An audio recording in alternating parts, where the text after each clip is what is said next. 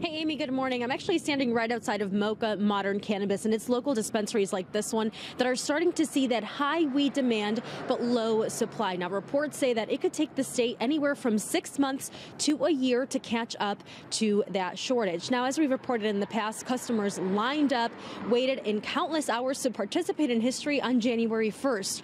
While high demand is common after marijuana is legalized, the story in Illinois is a bit different. Here, we only have 21 cultivation centers. That's significantly less than any other state. Lawmakers say they expected this, but now the question is, what happens to medical marijuana patients? Many customers who rely on marijuana for their illnesses say the cultivation centers we haven't been able to keep up with demand. Before the sales, Governor J.B. Pritzker approved a law that made the medical program permanent and even allowed more patients to qualify. Now, most dispensaries are keeping batches of products separate for their medical patients.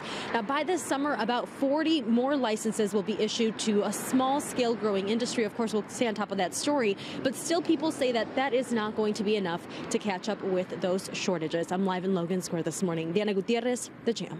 All right, Diana, thank you. I wonder if this is something that they kind of start doing, medical marijuana, like a prescription, where people can get online and order to pick up the next day so that they know how much stuff is held. Some already have that kind of already set aside, yeah, where they pre-order. Because I know that they're holding it aside, but it's hard for people to, I think it's not one of those things that you take every hour, you know, so there's a little bit of flex time in there so they can kind of pre-order for their next batch. I don't know. Yeah, maybe it needed a little bit more time, or maybe there's a way that we could change how medicinally, how the medical users need to go about putting in their orders. They just don't have the supply right now, and that's why the price is so high. It costs an arm and a leg to get a joint. Yeah.